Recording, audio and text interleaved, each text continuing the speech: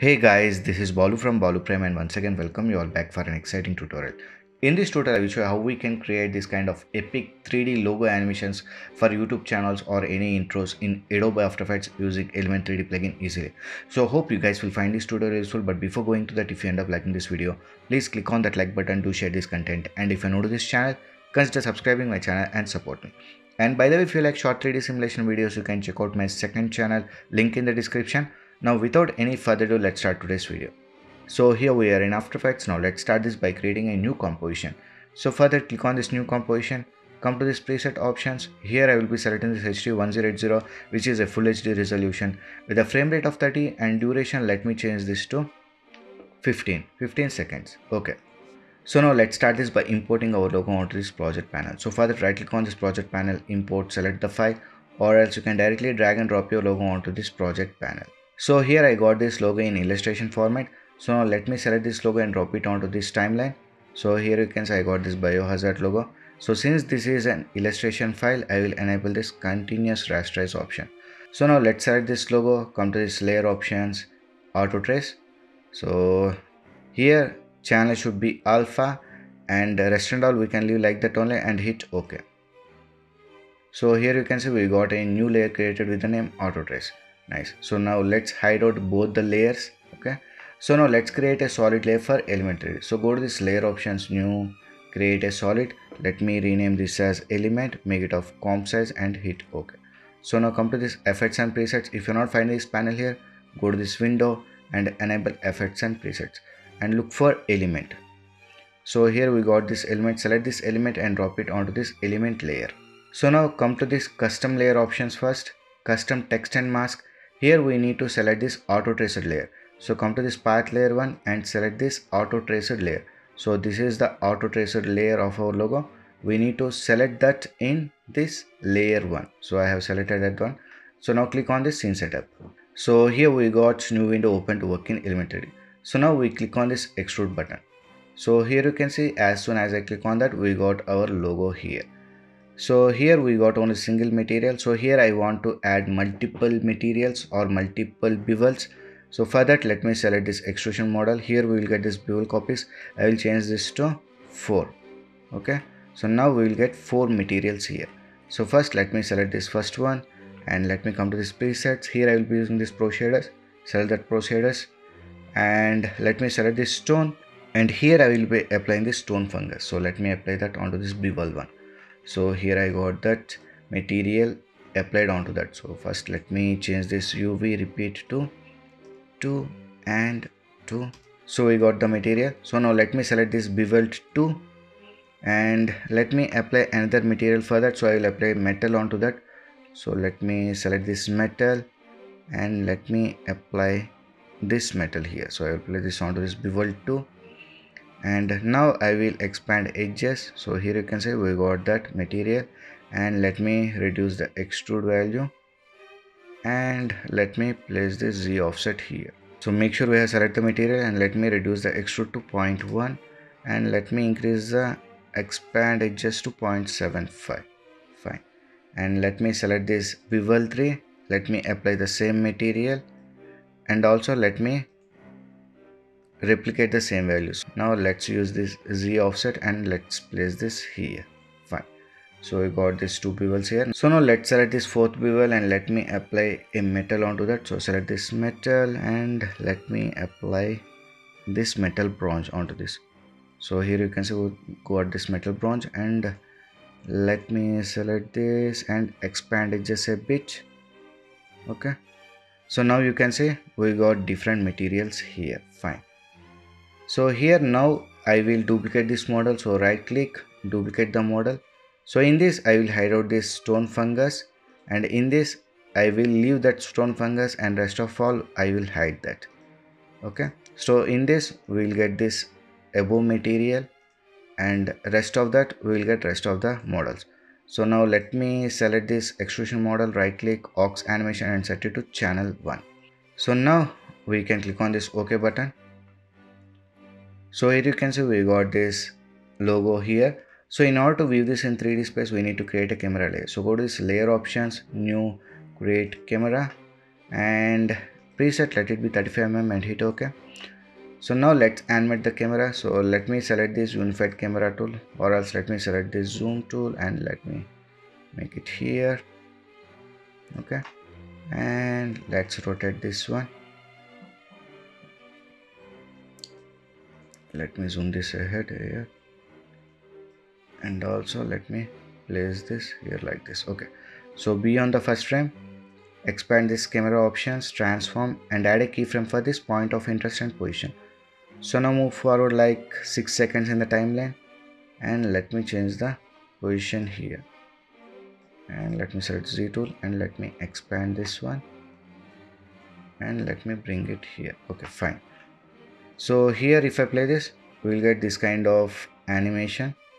So I think we need to reduce the speed, so let me move it here. We don't want that much of movement, and also let it be here like this. Fine. Okay, so now if I play this, we got this slow movement. Nice.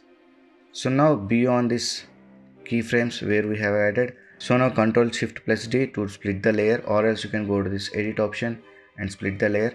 Now select this second camera layer and let me disable this keyframe and add a keyframes once again. Now let's change the camera angle. So let me select this and let me rotate here like this. Fine. And again move 5 seconds forward in time, like 11 seconds, and let me change the camera animation here a bit. So I will change this track camera tool and let me bring it here. So now if I play this, we can say we got this camera animation added into this scene. Nice. So now let's move on to this keyframe. So beyond this keyframe, select this camera layer, again split it by Control Shift D, or else go to this edit and split. After that, let's select this third camera layer and let's remove this keyframes and let's reset this one, so that we'll get this logo at the center. And now let's add a keyframe. Now move 1 second or 2 seconds forward in timeline, or let's 1.5 seconds, and add another keyframe. So now move forward to these keyframes and let's zoom it up here like this. Fine. And also let's change the position. Okay, so let it be here like this. And now if I play this, we'll get this zoom out animation. Nice.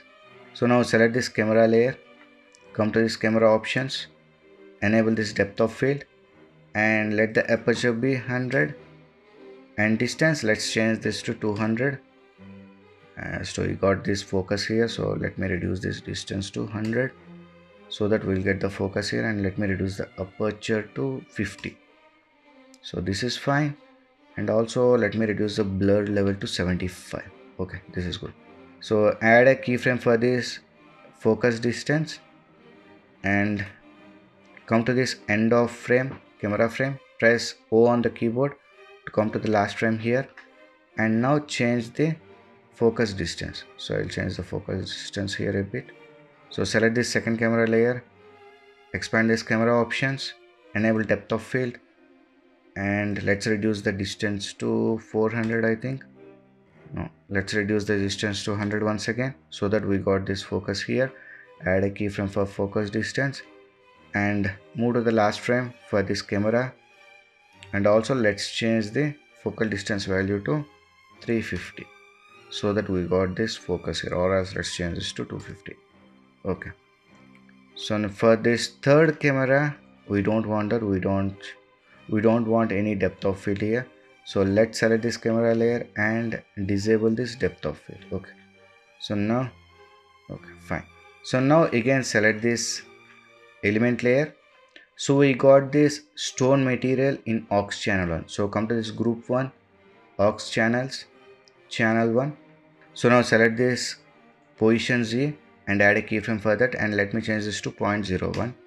Okay, and again let me come to this last frame of this camera layer, press O on the keyboard, again select this element layer and let me change this value to -0.05. So this is fine, and again move 1 frame forward, and again let me change this position Z value to 0,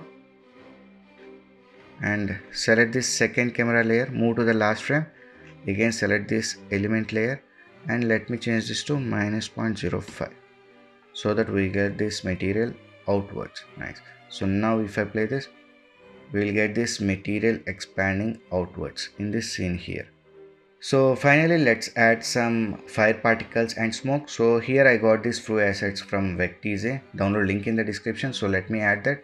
So before that, let me move to the project, scroll down and let me drag this orange color smoke fire particles, drop it onto this timeline and make it below to this element layer, move it below to the element layer.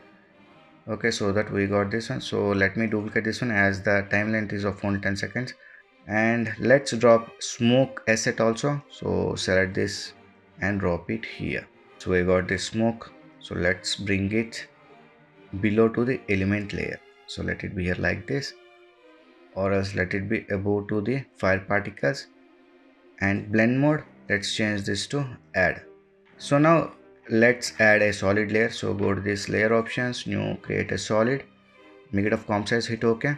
So let's enable this title and action, select this mask tool and let's mask this out here. Okay, and come to this mask options, invert this one, fine, and again add another solid layer. So go to this layer options, new, create a solid, make it of comp size also, hit OK. So now let's change this mask to ellipse, double click on that ellipse and invert this one also. So now press F on the keyboard and increase the feather like this. Now we can reduce the transparency. So select this solid layer, press T on the keyboard and reduce the transparency to 35. So now if I play this, you can see we got this nice looking epic logo animations in Adobe After Effects using Element 3D plugin easily. So hope you guys have learned something new from this tutorial. If you have learned anything new, please like, share and subscribe my channel to support me. So we'll meet in the next video. Until then, signing off. Take care. Bye.